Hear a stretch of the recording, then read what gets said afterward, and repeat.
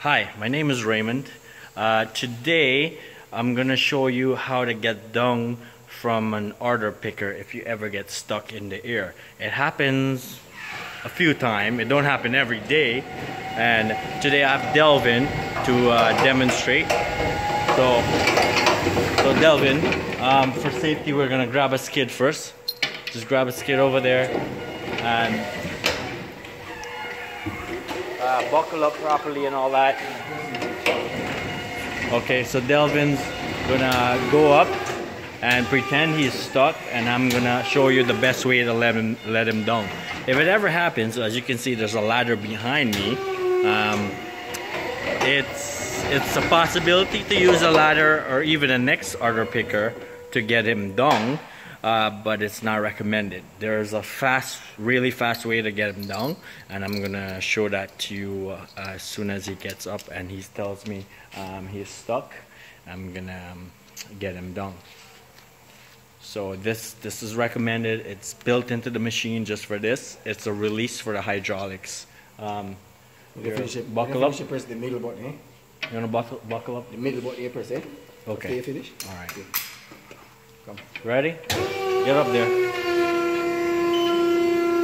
So I have lots of videos already. If this is the first video you're seeing, we already show you how to operate the order picker, the Raymond reach, the walkies, and the counterbalance. This is just a quick safety video to show you. Get up some more, man. Come on. All right, just stay here stuck. Come off all the pedals. Great. So I'm doing this in a real situation. I would have two hands to do this, but here you go. There's a screw here. You just release it and you can see it's coming down. Are you coming down? Yeah. All right, there you go. Right down. It's coming gradually, right? Yeah. There you go.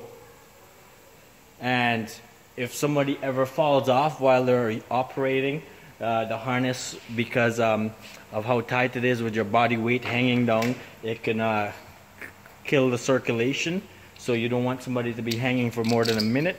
If you try to get another machine or a ladder to get them down, it might take longer and be more traumatic to the person. All you have to do, once the machine is safely down, you tighten back the screw. And hand tight is perfect, because if it's too tight and something happens, as in the video we just tried to do, we actually realized that it was not, it's a good thing we actually did this video. Yeah. We realized that the screw was too tight to hand loose. So now we're gonna have our health and safety guy check those machines to make sure they can be operated by hand.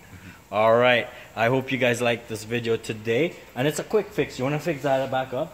It looks like a lot of work, but it's not. It's actually this easy to clip right back in. That's it, and it's good to go. All right, take care. Again, this is Raymond. Actually, I have my Raymond shirt on today, and this is Delvin. Where's your Delvin shirt? I leave it. Okay, you left it home. All right, take care. Don't forget to like this video and subscribe to our channel for more fun and educational video on how to operate the forklifts and all the warehouse equipments. All right, take care. Peace out.